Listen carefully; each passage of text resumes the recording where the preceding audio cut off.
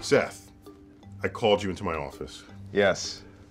I got to talk to you. Because you want me to help you clean up. Clean up the office.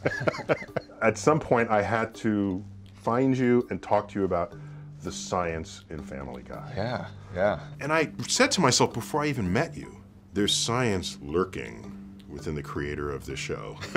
The only question is accuracy, because you know we have a. It's a cartoon. You have a talking dog, yeah, so I'll give you freedom on the accuracy part. Well, Just a couple of weeks ago, I saw an episode, and Brian the dog was sweating. He was in some nervous situation, and he's sweating on his neck and his forehead. I was ready to like jump all over it. I said, "Dogs don't have sweat glands. They're not on their thing." And halfway through the tweet, I said, I'm complaining about sweat glands on a talking dog without commenting on the talking dog. So then, because I said I was about to post this critique, and then I withdrew. I was delighted when your production people, your post-production people called me when you were making Ted 1 and said, Christmas, some town outside of Boston, 1985, in this direction, we need a meteor to streak through the sky, a shooting star. Can you tell us about it? And what sky is that? Right. And I said, well, sure, but what's your interest in this? And they said, we saw what you did to Titanic. We don't want to be.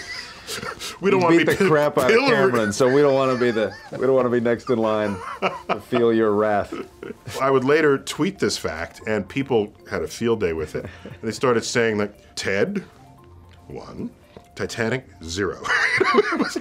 Your Twitter is huge. You have like 3,000 followers now. 3,000? Right? Or 3 million. 3 million. 3 million. 3 million. I said, well, what happened to my mom? But it's all like, you know, plates of food and selfies and pictures of you at the beach. You know. Yeah, that's why. Tweet something about science for once. I'm charmed by the level at which you and others, which I think is a growing force, people are reaching for science as a point of creativity. I think that's just increasing. Stay with that, if you can. Always, my friend. Thank you. Thank you, Neil. Do you mind doing a couple of... Oh, yeah, sure. Hi, say, this is Stewie Griffin, and you're listening to StarTalk Radio.